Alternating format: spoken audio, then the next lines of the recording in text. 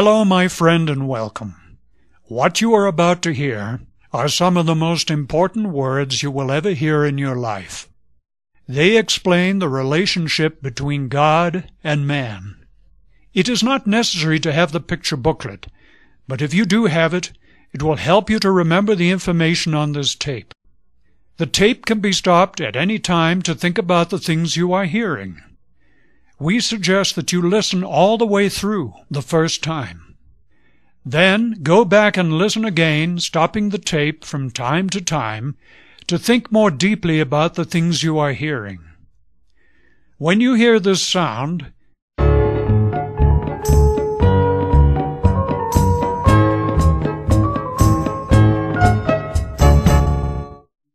it is time to look at the next page. Start now at the first page. In the beginning, only God existed. There was nothing else. God made the world and commanded the light to shine. He made the sun to rule the day and the moon to rule the night. God is good, and He rules over everything.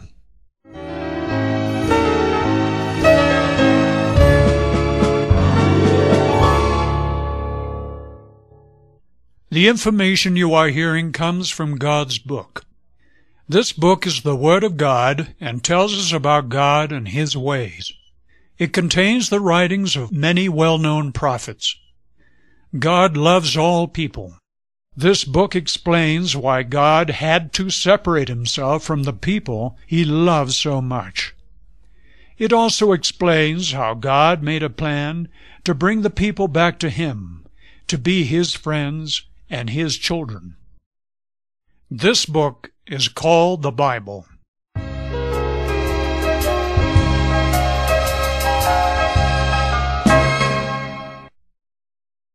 God made everything by the words that He spoke. He said, "Let it be," and it was as He said. He spoke and made the sky. He spoke and made the sea. He spoke and land was made. Then He created all living things in the same way, the fish in the water, the birds in the air, and all the animals. In this way God spoke everything into being. God was pleased with all that He made. Everything that God made was good. It was all very good.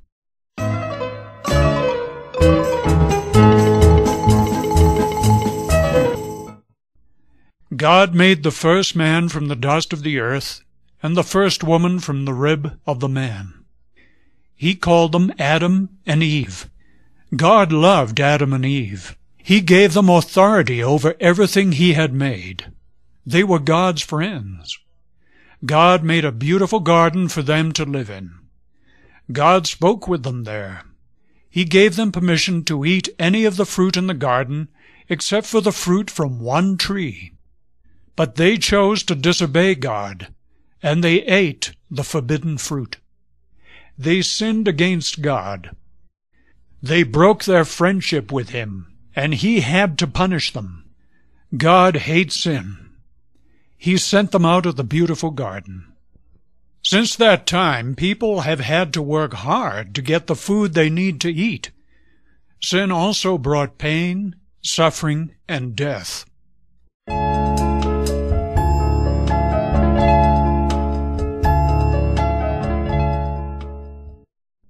Adam and Eve had two sons. Their names were Cain and Abel. Cain was jealous of Abel and one day killed him. God punished Cain for doing this wicked thing. God is very grieved when people sin. Sin is what has separated us from God. God and man could no longer have the close friendship that God wanted.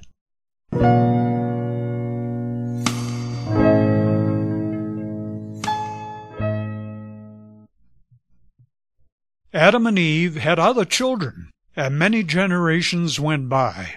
Now there were many people, all descendants of Adam and Eve. Each of them disobeyed God. They were becoming more and more wicked. Their sin became so great that God decided to destroy them all in a great flood. There was only one man who loved and obeyed God. His name was Noah. God told Noah to build a large ship called an ark. God was going to save Noah and his family in this ship.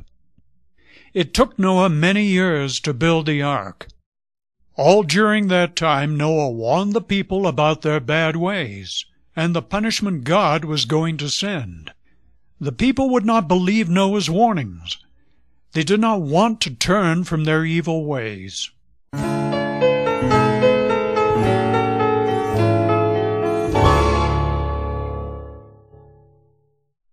God brought animals of every kind to Noah, and Noah took them into the ship. Then Noah and his wife and their 3 sons, each one with his wife, also entered the ship. There were only 8 people in the ark with the animals. Then God closed the door. After 7 days, God sent very heavy rain and brought water from under the ground. In 40 days, God flooded the whole earth. It was too late for everyone outside the ark. They all drowned. But Noah and his family were safe in the ark because they had believed and obeyed God.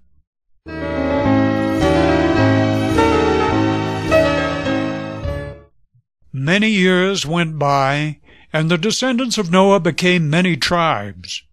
Abraham was one of these descendants. He was a man who also loved and obeyed God. God promised Abraham that his descendants would become a great people. Abraham and his wife Sarah did not have any children at that time, but they still believed God's promise. When they were old, they had a son whom they called Isaac. God promised to do something very special through Isaac and his descendants. Abraham had children by other women. One of those children was named Ishmael. He became the father of the Arab nations.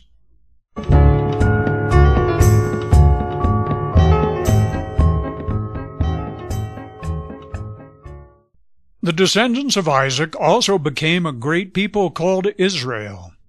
One of the descendants of Isaac was Moses. He also believed and obeyed God. God called Moses to a mountain where he spoke with him. God gave him laws to teach to the people. Moses came down from the mountain with the laws of God written on stone. God's laws are for all people. His laws are good.